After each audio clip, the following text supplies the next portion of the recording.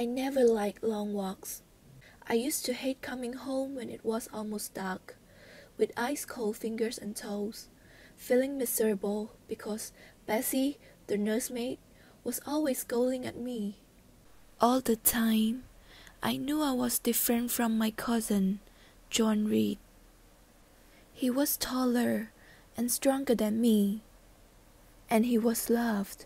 I always wanted to join the family circle, but Mrs. Reed, my aunt, refused. So I crept out of the sitting room and went into the small room next door, where I chose a book full of pictures from the bookcase. I always climbed up onto the window seat, under the curtain, in order to hide myself from others. Lost in the world of imagination, I forgot my sad, lonely existence for a while, and was happy. I was only afraid that my secret hiding place might be discovered. And it did happen when suddenly John Reed opened the door. Where are you? Red! Where are you? What a bad animal she is. There you are. In the window seat. What do you want? Master Reed, say what do you want, Master Reed? Want you to come here. How dare you? What were you doing? I was reading. Reading? You have no right to take our thing. You have no money. Your father left you none. Everything here is mine. This whole house. I'll teach you not to take my things again.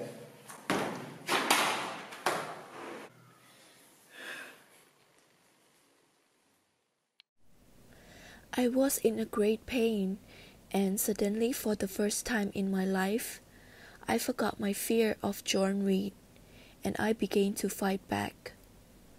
I called him a cruel boy, a bully and a murderer.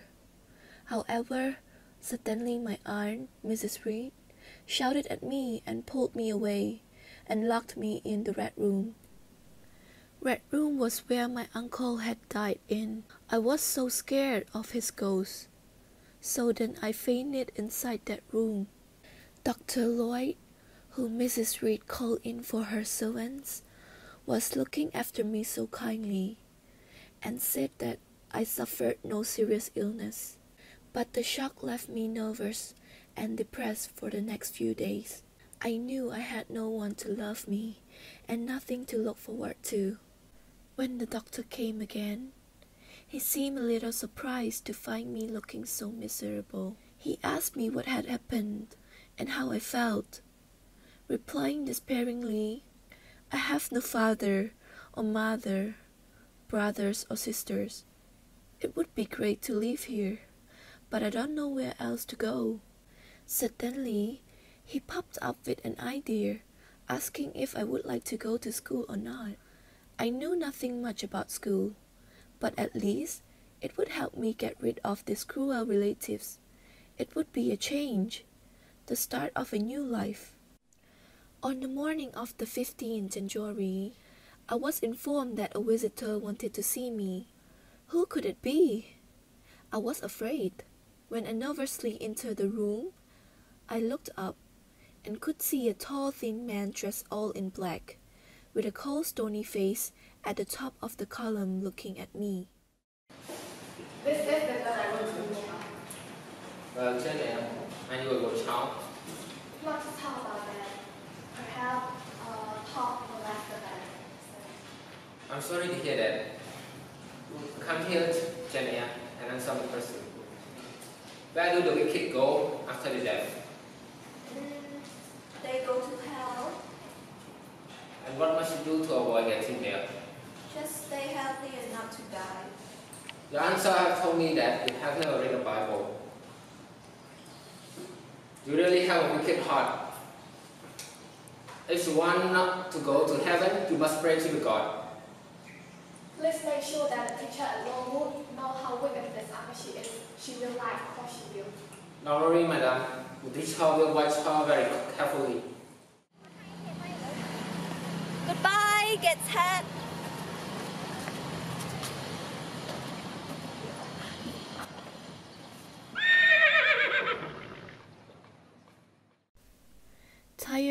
confused after the journey.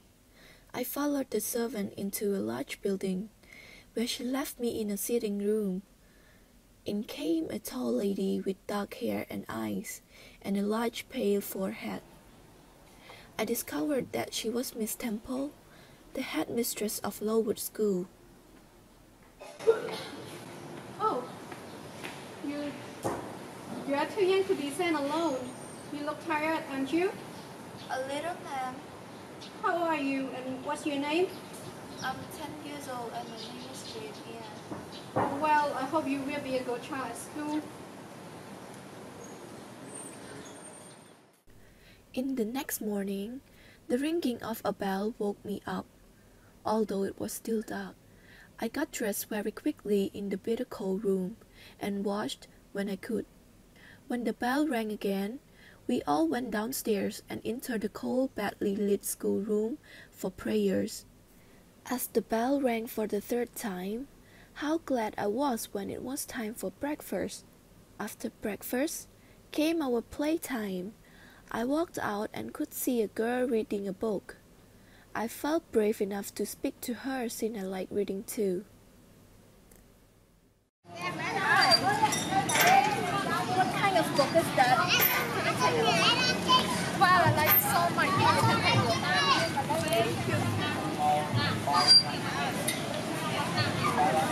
By the way, what kind of school is this? It is local school and it is a charity school. Everyone here are charity students. And I expect the parents are there, aren't they? Yes, they are. And I've got no relation. And who is that? Mr. Brocklehurst? He's so mean. His mother being this part of school and he is in charge of financial matters. I see. The next day, I could realize that the girl I had been talking to, her surname seemed to be Burns.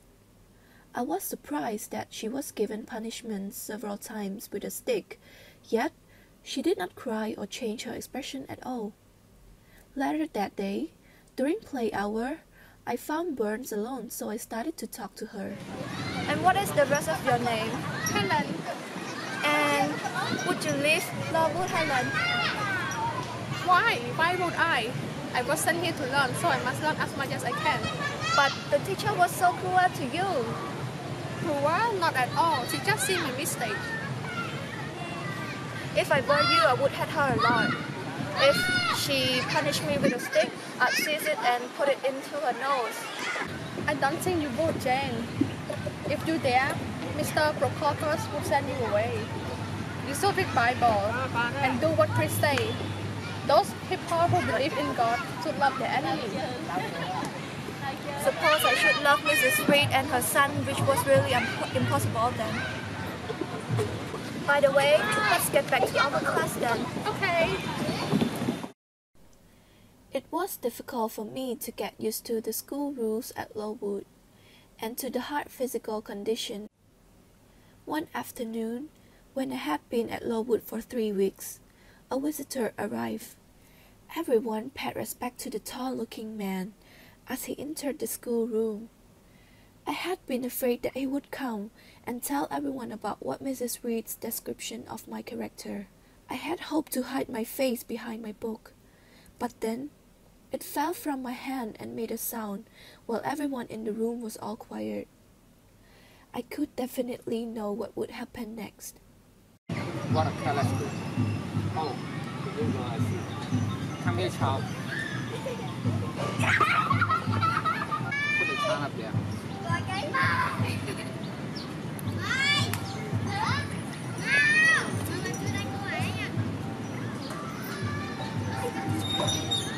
See this girl? She is young and ordinary, but she is sweet. Her aunt told me that she was a bad influence to her children. Teacher must punish her and look after her well and punish her soul out of her body if she had one. No one should talk to her, and she must stand here for half an hour long. Tell you what, students, she is a liar. Don't talk to her. So there I was, standing up high publicly, displayed as an ugly example of evil. Feeling of shame and anger boiled up inside me, but just as I felt I could not bear it any longer, Helen Burns walked past and looked calm at me. What a smile she had! I cried hard that day, and she sat with me for some time, talking gently, wiping my tears and helping me to recover. She was the only friend I had in Lovewood. Time flies. Life at Lovewood no longer seems so hard. However, Helen Burns could not come walking with me because she was ill, not with the typhus, but with tuberculosis. At first, I had thought she would recover, but when I learned her illness was serious, I decided to visit her for what might be the last time. I found her lying in bed, looking pale and weak. Helen! You've come to say goodbye. You are just in time. I'm going soon. Where, Helen? To my home, my last home. No! I'll avoid suffering and going to heaven. In the next morning, Miss Temple found me asleep with Helen Burns dead in my arms. Gradually, the typhus fever left Lovewood, but the numbers of deaths made the public aware of the conditions in which pupils lived. Money was raised to build a new school in a better position, and Mr. Brocklehurst lost his position as the manager. So, it became a really useful place of education. I stayed for the 8 more years, the last 2 as a teacher. I was busy and happy all the time. When Miss Temple married and moved away, I decided that it was also the moment for me to change my life too. I realized I had never known any other world apart from Lovewood and Gateshead. Suddenly, I wanted freedom, or at least a new master to serve. So I advertised in a newspaper for a job as a governess.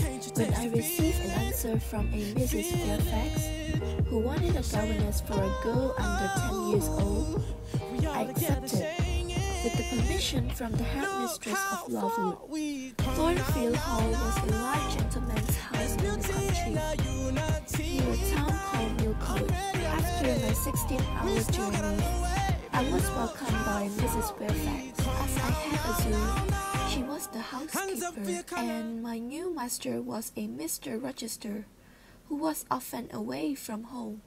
My pupil was a girl called Adele, 7 or 8 years old.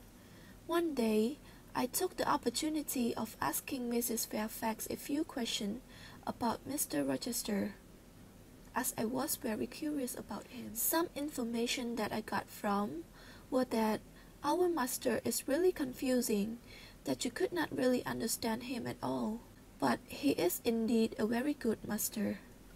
One day in January, that I had a free afternoon as my pupil was ill, I decided to walk out to Hay, a village 2 miles away, to post a letter for the housekeeper. It was a bright, frosty day, and I was enjoying the fresh air. Stopping on the lonely road, I heard a horse approaching. Suddenly, there was a crash as the horse slipped and fell on the ice, bringing down its rider. I ran to see the traveler, who was swearing furiously as he pulled himself free from the horse. Are you hurt, sir? Can I help you anything? Just stand back. Thank you, but I don't need anyone. But I'm good, sir. I live near here and I'm not afraid of being out alone at all. I'm going to Hay to post a letter, and I'll be happy to offer you a hug if you need. Thank you, but just take your letter to the hay, then hurry home. When I came back home, the servant told me that Mr. Rochester has arrived. On the next day, people kept coming to visit the master on business. I really enjoyed the new cheerful atmosphere, and in the evening time, I was invited to talk to Mr. Rochester after dinner. As then, I realized that he was the man that I met that day.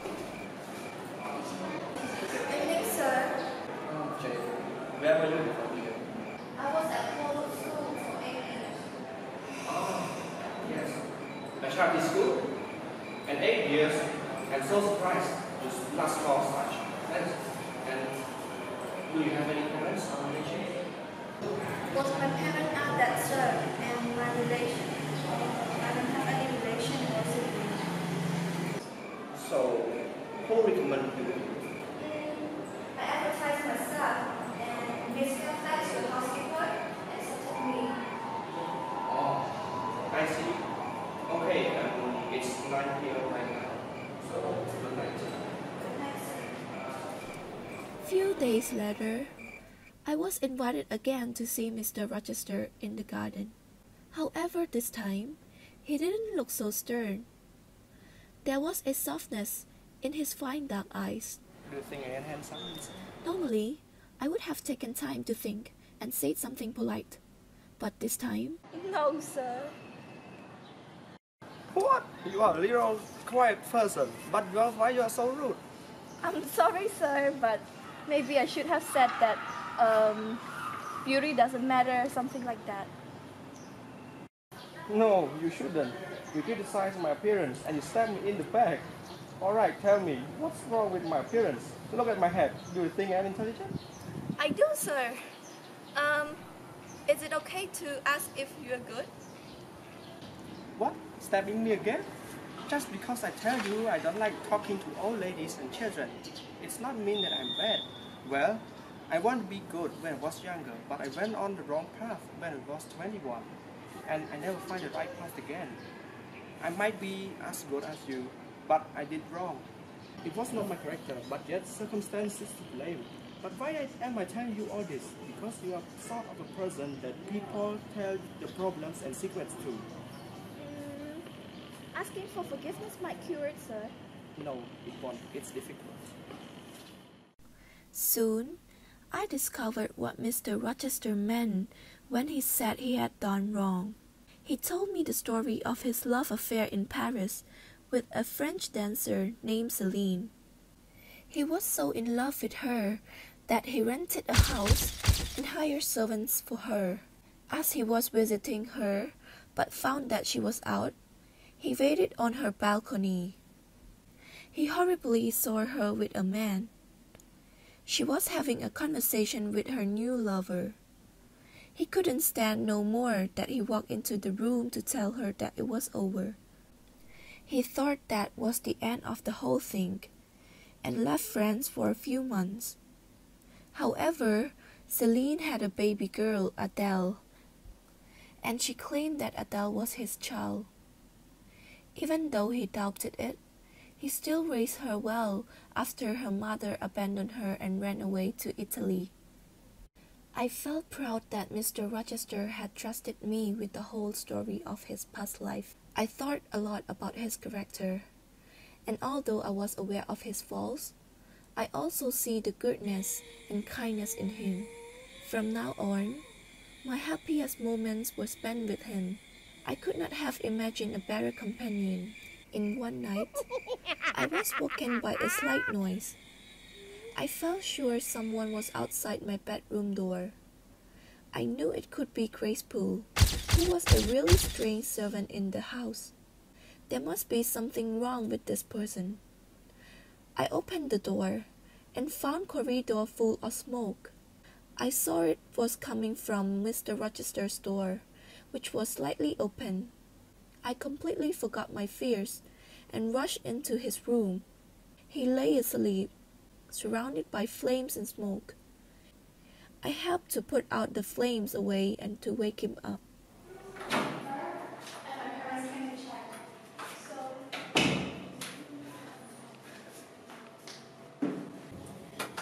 Wake up! Hey, wake up! Yeah.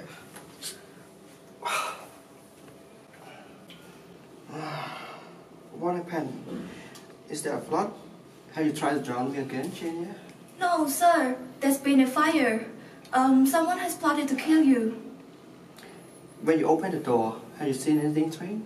No one, sir. Just only the candle on the floor. But I've heard a strange voice. Grace Poole laughed like that. Yeah, maybe that must be graceful. Say nothing to anybody else and go back to your room. Okay, good night, sir. What? You leave me already? But you said I should go. But without a goodbye, a kind word or two, and you just saved me and I owe you my life. I think I hear someone moving, sir. Well, leave me. Weird, sorry. How could I imagine that a gentleman of family and wealth would love a plain little governess like me? Just look at yourself, Jane Eyre. Stop dreaming. So, you want me to tell your fortune? Well, I must warn you, I don't believe in your trick. I expected that. Why don't you tremble? Why don't you turn pale? I'm not cold, and I'm not ill either. Why don't you ask me to tell your fortune? Oh, I'm not a fool.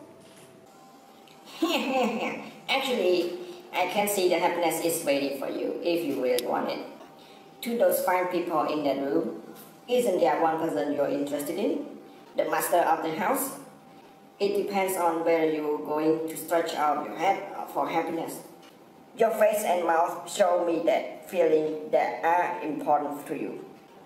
But your forehead shows me that common sense is your main guide in life. I'd like to stay here looking at you forever. But I stopped acting now. Was I dreaming?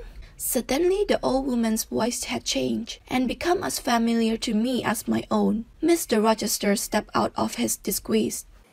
Sir, you've been talking nonsense to make me talk nonsense, and it's hardly fair. Do you forgive me, Jane? I shall try to, but you shouldn't have done that. Jane, if all those fine girls of mine comes and spank me, what would you do? And if they whisper behind their hands about me, well, what would you do? I'll stay with you to comfort you, sir. And what if the whole world disapproved of me and left me one by one? Will you stay with me? Well, if you deserve my friendship, as I'm sure you do, I wouldn't mind about those people's disapproval. Thank you, Jane Eyre. For a whole week now, I had dreamed of a small child every night, which was a sign of trouble to come. A message came from Gateshead saying that my cousin John Reed, who had wasted all his mother's money and been in debt or in prison most of his life, had killed himself a week before. Also, Mrs. Reed, whose health has been badly affected by worrying about her son, had suddenly fallen ill. Although she could hardly speak, she had recently managed to express a wish to see me.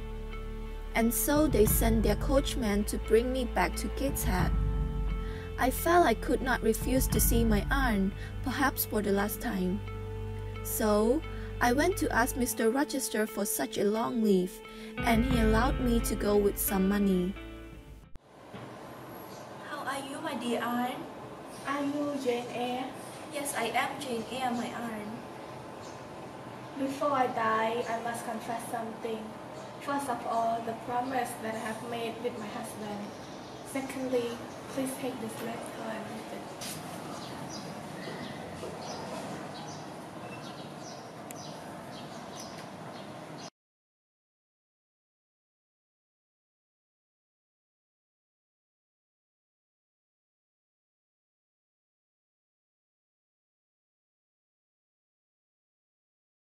I hate you so much that I wrote back to him telling him that you have died due to typhus fever at Lowood. It is my revenge to you. You shall deserve this, you would keep. Oh, my dear aunt, don't think about that letter anymore. And I was not as weak as you think. I would have loved you if you let me. Forget it all and kiss me now, my aunt. But it was too late for her to break the habit of dislike, and she kept turning away from me. Poor woman. She died soon afterwards, keeping her hatred of me alive in her heart. After her funeral, I set out the long journey back to Thornfield. Mrs. Fairfax had written to me, telling that Mr. Rochester had gone to London to buy a carriage for his wedding. Obviously, it would be him and Blanche in ground, and the marriage would be held very soon. I had to remind myself sternly that Thornfield was not my permanent home, and the person I was looking forward to seeing was perhaps not even thinking of me. So, I decided to confront him about my leaving from Thornfield.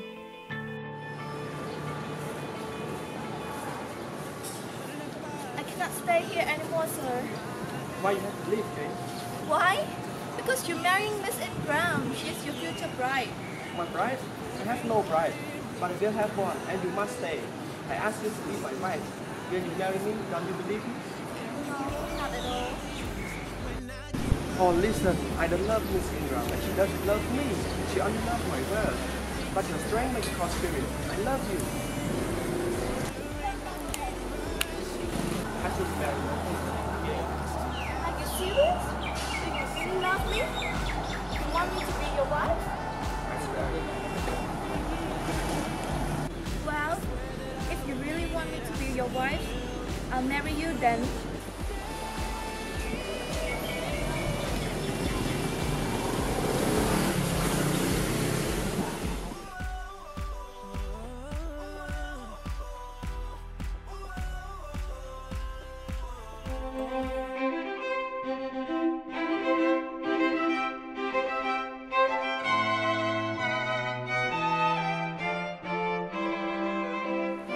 On behalf of God, may this new couple be blessed with love, joy, happiness for their eternal life. Stop.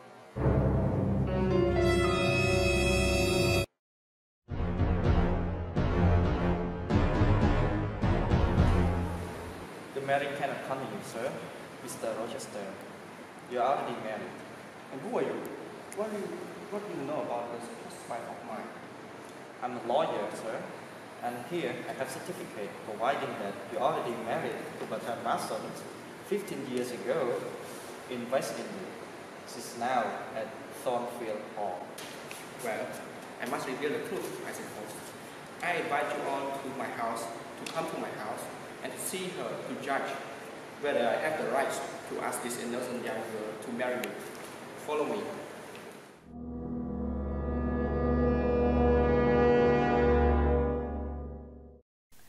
When I entered the room, I realized that Grace Poole I've been calling was the another person, and the one who was trying to burn Mr. Rochester that night was not Grace Poole, but Bertha Mason. She was the one that Rochester married 15 years ago. She was a really violent person, grow like a wild animal. She stared at me very fiercely. Rochester announced that it was a wrong decision marrying her, since his father was a really selfish person who hated to pass down his money to his sons. So he was arranging Rochester to marry the daughter of his best friend, to let him inherit that family's wealth. However, even if he told me that, I still could not make up my mind. I just knew that I didn't want to stay there anymore, since he already married a wife. Wait, Jane, where are you going? I cannot stay here, sir. I must leave you now. I must go and explore the new world of literature. No, you must be my Mrs. Rochester, and I will be your husband forever. Your wife? Your wife is still alive, sir. I'd just be your mistress if I were here. I cannot stay here anymore. Goodbye, sir.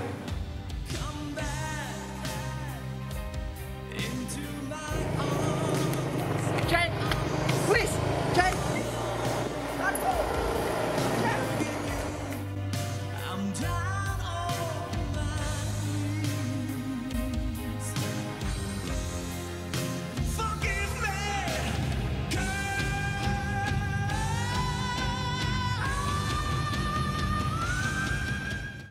After I leave Rochester, I was delivered to another place. I was put down at Whitcross, a crossroad on the moor, after traveling for 2 days in the coach. I was glad to see there were no town here, because I didn't want people to question me or pity me.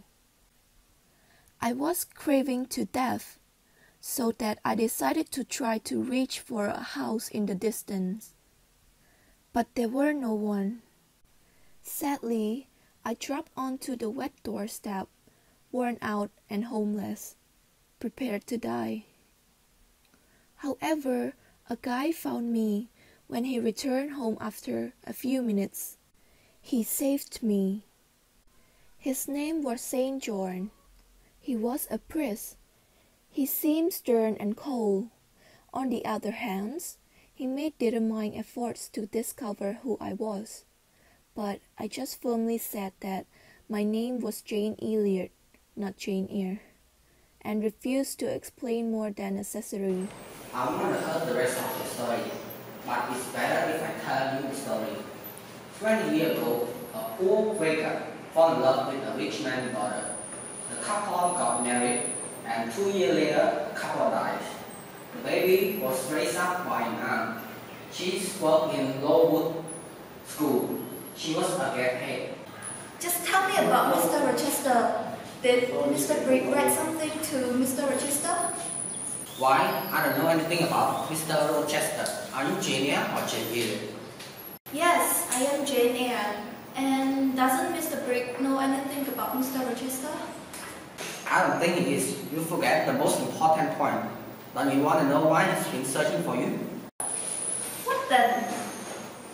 Only to tell you that your uncle, who is also mine, Mr. John Eyre of Madeira, is dead, and he left you with all his property. Nothing much, I guess. About £20,000. So we are cousins, aren't we? We are cousins. Yes, my mother was here. Mr. Brick wrote to us that our uncle was dead. He left all his property, but not to us, to his brother's daughter. Yay! Finally I could have a brother to be called, to be loved and to be proud for the rest of my life. I made a suggestion to offer St. John 50% of my sudden wealth, but he protested strongly. Still, I managed to convince him of my firm intention to carry out this plan. In the end, we agreed to fairly share the inheritance. He used the money to continue his dream, traveling around the world as a missionary to service God. We spent a lot of time together studying and sharing things. Hence, we became closer and closer. One moment, while we were walking on the moors, I will be leaving in 6 weeks, Jane. Will you come with me as a missionary? Oh, come on, Street John, don't choose me. God intended you to be a missionary wife. Trust in Him, Jane. Marry me.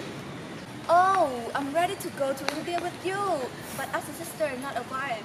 A sister can marry and leave me anytime. I need a wife who will obey me and stay with me until death. Come with me, Jane. Say you marry me for the service of God. I'm sorry, cousin, but I cannot. in the morning, I went on a journey back to the love of my life, Thornfield Hall, where my Rochester was staying. However, when I reached there, I stood still in horror. There must have been a great fire. How had it started? Had any lives been lost? A hotel owner in the village answered my questions that the midwife, who was such a psycho, must have understood enough to be jealous of Mr. Rochester, who had been wildly in love with the governess. Anyways, in the fire, the master risked his life and badly injured, losing the sight of both eyes. He moved away to another house. It was 30 miles away. The next day, I took him outside for a long walk in the fresh air. I described the beauty of the fields and sky to him as we sat close together in the shade of the tree. So, Jane, what happened to you when you abandoned me so cruelly? I told him my story, and naturally, he was interested in St. John Rivers, my cousin. So, that Saint John, do you like him? Yes, he's a very good man. I couldn't help like him. And he's in his late 20s and he's a very young man. And in fact, he did ask me to marry him. So, well, leave me and go, Jane. Go and marry that Saint John. I cannot marry him, sir. He doesn't love me and I don't love him either. You don't have to be jealous. All my heart is yours. Jane, will you marry me? A poor blind man and 20 years older than you. Of course I will, sir. Now, I have been married for 10 years. I know what it's like to love and to be loved. I am my husband's life, and he is mine. After 2 years, his sight began to return in one eye. He can see me a little, and when our first child was born and put into his arms, he was able to see that boy had inherited his fine large black eyes. After all, we lived our life happily ever after. Baby, got the beat that won't stop, the feeling gets stronger. Baby, got the hand that keeps feeding me, no more hunger. Get high, get lost in paradise. This feeling's all we got tonight. Baby, I'm a burning man, baby, burning man, baby. I felt something I never had before. I'm paranoid, I keep peeking out the peephole. On the mothership, sipping on some Pinot. In the mirror, I seen a list of people. I sped off and landed in Nevada. What happened next just don't really matter. Can't think, everything seems to scatter. Takes holding my breath up like asthma. Hey, hand on my lot of tequila. And me and little mama drop my ass than a beetle. I'm tripping too hard, I had to ditch her on the D-Lo.